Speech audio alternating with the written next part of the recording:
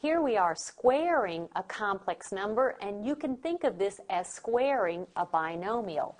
I'm going to go ahead and write the binomial down twice. That means 4 plus 3i times 4 plus 3i, and then I'll go ahead and use the FOIL order of multiplying.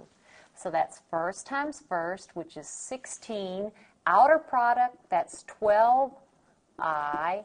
Inner product, 12i. And last times last, that's plus 9i squared. Let's write down what we have. We have 16 plus 12i plus 12i, that's 24i plus 9. Don't forget, I squared is negative 1. So instead of I squared, we write negative 1. And now, do we have any like terms? The answer is yes. This is negative 9, and 16 minus 9, or 16 plus negative 9, that is 7, and then plus 24i. And notice this is written in the form a plus bi.